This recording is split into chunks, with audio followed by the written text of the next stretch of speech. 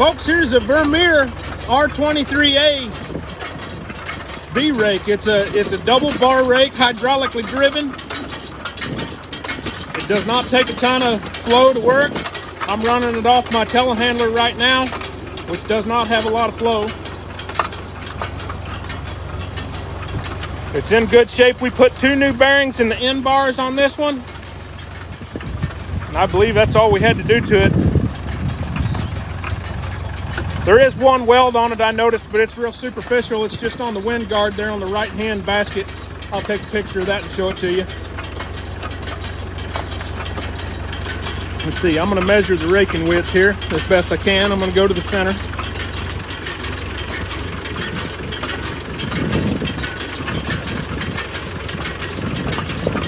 I'm gonna say approximately 20-foot raking width. I'm 10 feet to the center.